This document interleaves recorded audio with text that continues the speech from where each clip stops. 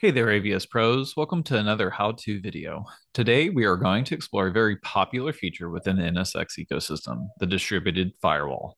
Security is a critical component of any infrastructure, and securing the network is an imperative for all organizations.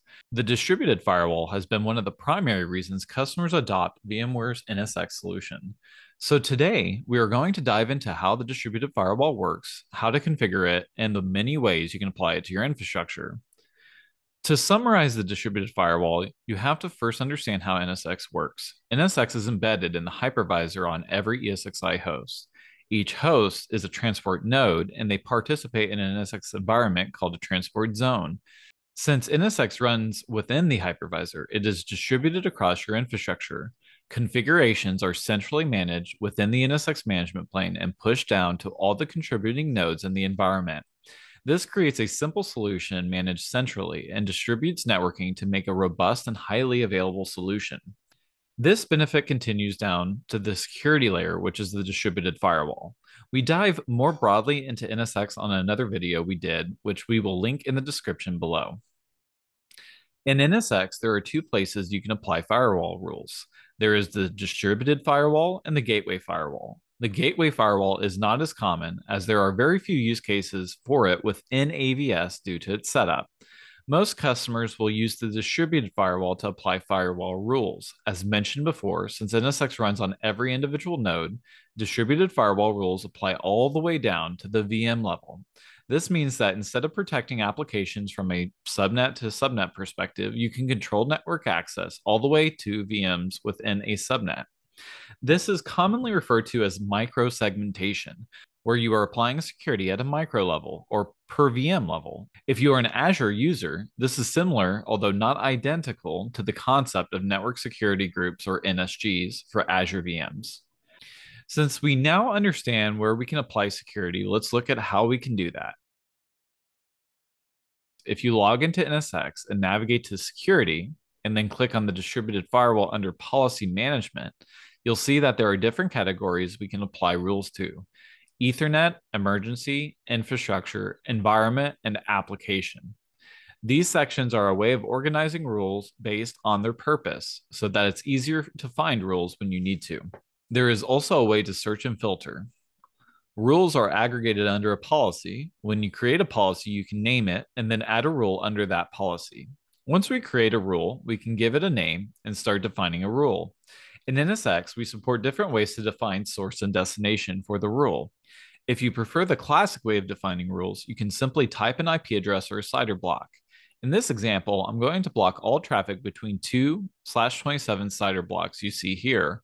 You could do this for scenarios like access between prod and dev or a DMZ to all other virtual machines.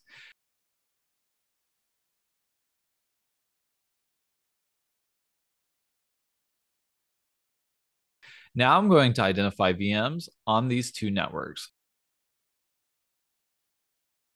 So let's log into this Windows VM.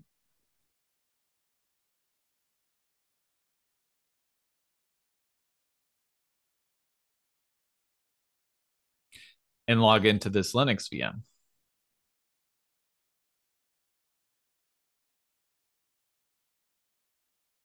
Now I'm going to start continuous ping.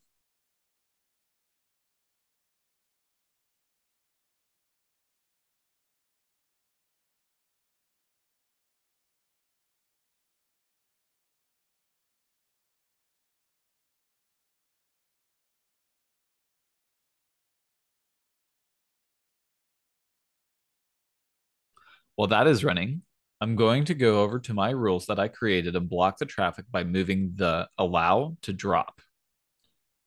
To apply this rule, I need to select publish. If I hop back over to my VM, we can now see that the traffic has stopped.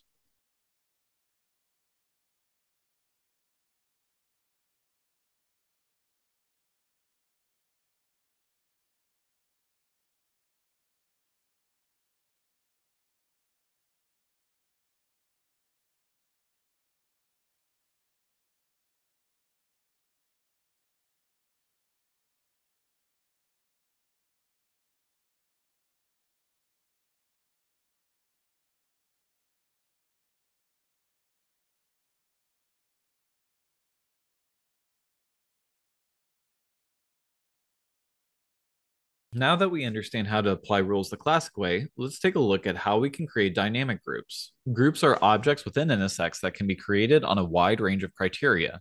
A common way to create a group is to add VMs in a group based on their name. For example, I have VMs in this environment with my last name. So if I use the criteria of VM name and contains and web, I get my virtual machines as a member of that group. The beauty of this is that this will pick up new virtual machines that get created. To demonstrate that, I'll head over and clone one of my virtual machines with a new name.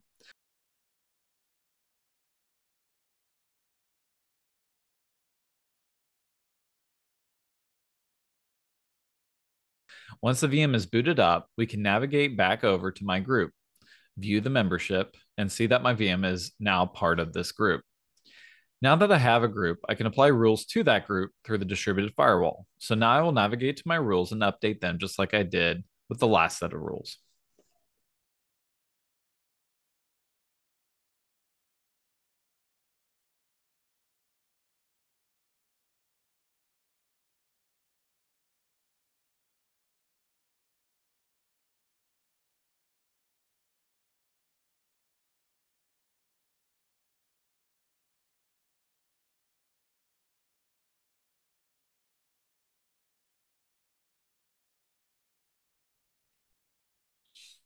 Let's talk about a couple of unique things to keep in mind when it comes to the DFW and AVS. If you have NSX on-prem, keep in mind that as of making this video, July of 2024, Federation is not supported. This means if you have rules that you created on-prem in NSX, you will need to recreate them in NSX. There is a robust API that could be leveraged to read and insert rules should you have the bench to create the code.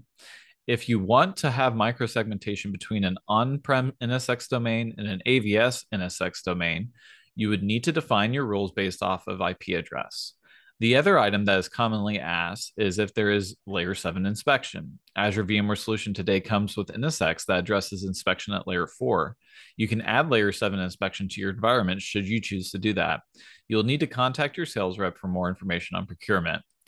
The distributed firewall fundamentally changes the way you can secure your VMware environment. With attacks growing in size and number every day, organizations are looking for ways to create layers of security. NSX allows that to happen with the capability to microsegment your environment like we saw in the demonstration in this video. Do you have a topic you think would be great to explore on this channel? Leave a comment below. We are always looking for suggestions. As always, have a great day.